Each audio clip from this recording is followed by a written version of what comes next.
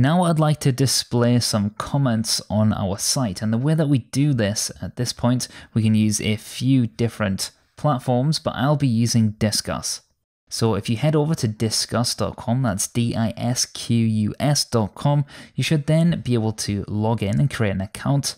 And subsequently, once you're on the dashboard, you can hit Add Disqus to Site. We can head down to the bottom here and select Get Started. And we want to say Install Disqus on our site.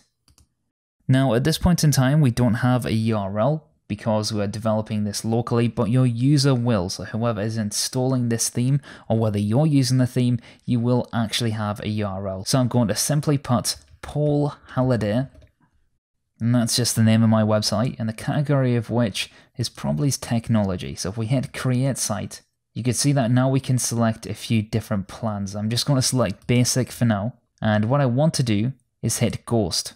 So by hitting Ghost, it tells us to do exactly this. We want to find the post.handlebars file, which we've already done because we're working on that file.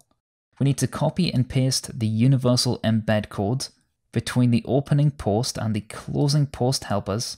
So let's select the universal embed code. We can copy all of this and we can head back to our project. So that is now at post.handlebars. So I want to put this on top of the subscriber field. So I want a new section, the class of container. And I'm going to paste in that JavaScript code. So let's read and take a look at what's going on at this point. So it's telling us to change the information underneath here. So we have this Disqus config. So if we uncomment this like it says,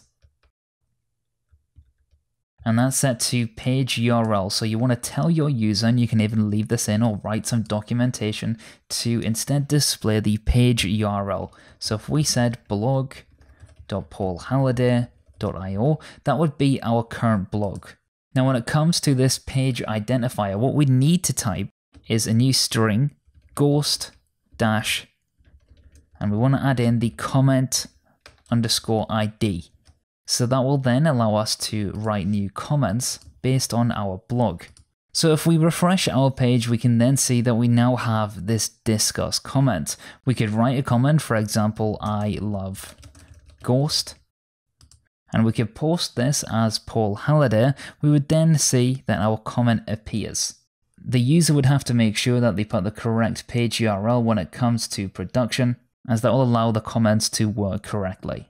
But right now, here on localhost, we do have comments, we also have an author box here, and we have our post complete with the post title and image.